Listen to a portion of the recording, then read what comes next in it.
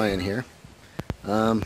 Here at home on a nice weekend. Actually, it's really hot down here.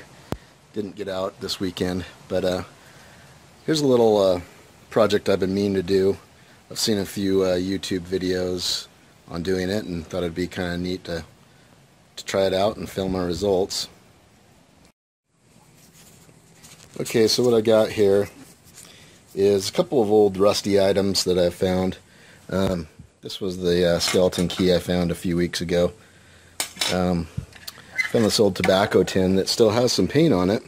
It's kind of hard to read. I have identified it from, I think it's tobacco from the 20s. I can't remember what it said though. And then this is an old rusty can. There's nothing really on it. Found this out at the ghost town a few weekends ago as well. I'm hoping that I can clean these up a little bit. The tobacco tin for sure should clean up a little bit, get some nice writing on it. Hopefully the rust cleans off a little bit. There's really nothing on the back side right now, but we'll see how it goes. The skeleton key, it's just a iron key, so it's rusty. I just thought I'd throw it in the mix just to see how it works. And this can I'm not hoping much for, but we'll see. There's really nothing you can read on it. It's just rusted can. It's kind of neat, but I don't know. We'll see how it goes. So basically what I got here is I got some citric acid. I ordered this just on Amazon. And a measuring cup, stick to stir it in, and a nice nylon brush that's got, you know, a little coarseness to it to help scrub the rust off the cans. Okay, so what I got is a gallon of water in this bucket, and from different accounts I've read different kind of recipes. Basically 8 to 16 ounces per gallon, 8 ounces to 16 ounces of the powdered citric acid to a gallon of water. I said to use warm water, warm to almost boiling water. It's pretty warm out here down in the desert, so I'm just using water from the hose. So I think what I'm going to do is maybe do 12 ounces. So I'll pour, there's 8 ounces I'll pour in there. Measure another 4 to add to it. So yeah, there's another 4 ounces just to add to it.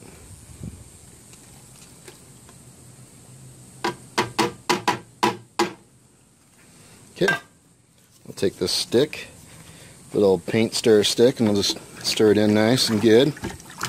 And then we'll add our rusty relics to the mix. And I think the idea is to let it soak for an hour or so, scrub it, and then let it soak for up to another 12 hours. We'll see how it goes. I've added the rusty relics to the bucket. Probably should be wearing gloves, but it is just citric acid. We'll see how it goes. Starts burning my hand off. I guess we'll have a totally different video.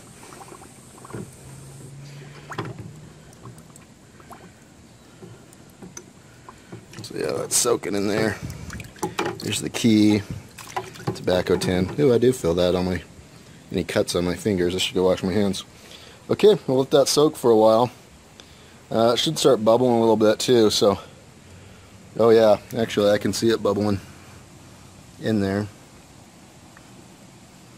If you can see that. So yeah, it's doing its job.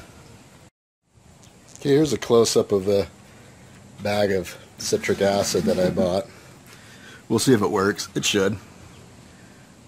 2-pound bag. It was like, I don't know, $8 to 10 bucks on Amazon. Free shipping with Prime, so not bad. So yeah, it's food grade, natural preservative. Shouldn't be too toxic. So yeah, from what I understand, you can just pour it down the sink when you're done.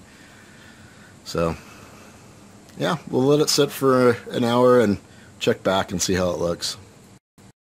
Okay, so my rusty cans have been sitting in the citric acid for well over an hour. It's probably been more like an hour and a half to 2 hours.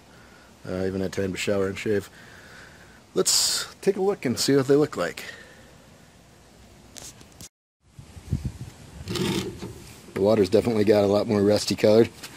I did scrub these a little bit about 20 minutes into it, but man, that old rusty can, I don't think there's going to be any paint on it, but that is definitely cleaning up a lot better. Let me scrub it for a little bit and take a look at it. Hold on a sec. Okay, here's what I have so far. This is, like I said, after soaking it for maybe an hour and a half or so. Man, this can, there's no paint on it, no label or anything, but that is just amazing.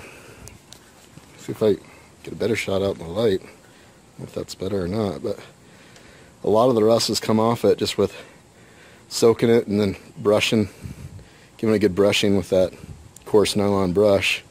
But yeah, that is just amazing. Let's see. Make sure it focuses on that. Now the tobacco tin, which I thought would be a lot better, still hasn't came off, I mean, at least as well as that can, but you can see it says Union Leader Ready Cut Tobacco. It's coming in a little bit better. I'll let it soak for quite a bit longer and give it some more scrubbing and see how that turns out.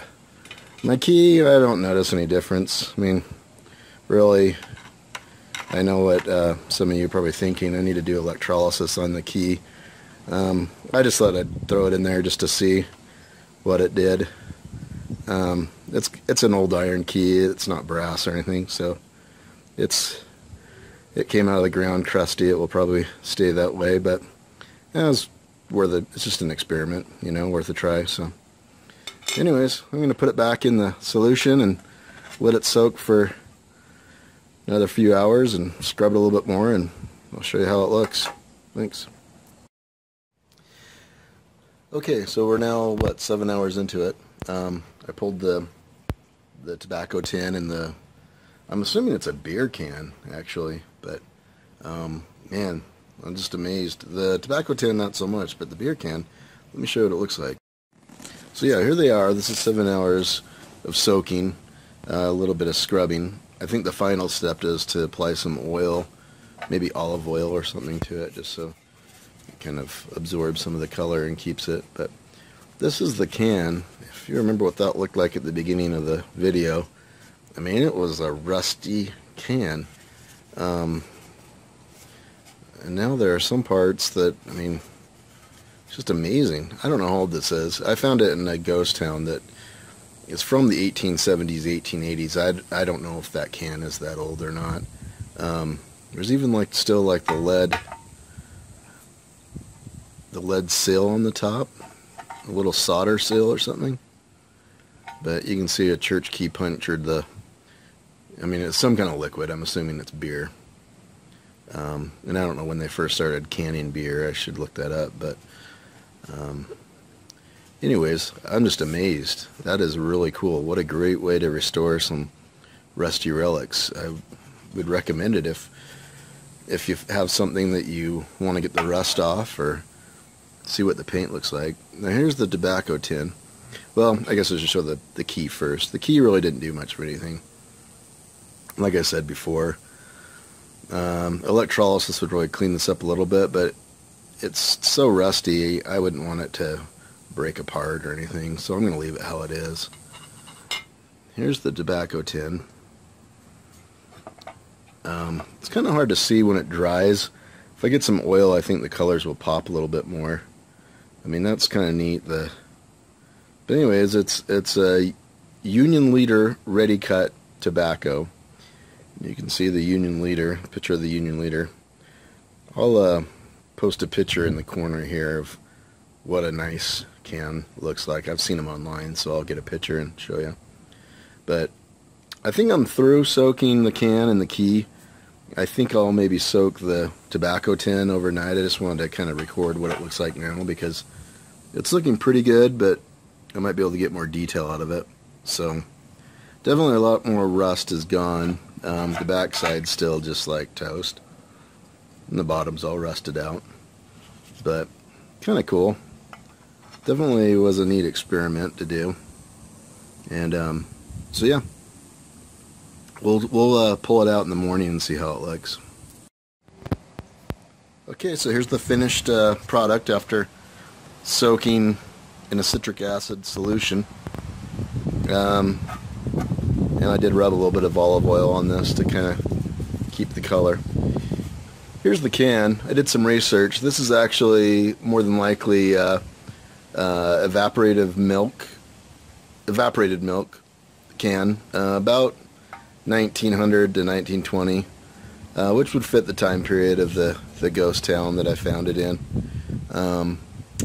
It's definitely identifiable by the lead solder on the top, and beer cans didn't really make the scene until about 1935, so that's what that is. Still amazed by the condition of that. Here's the tobacco tin. Union Leader Ready Cut tobacco.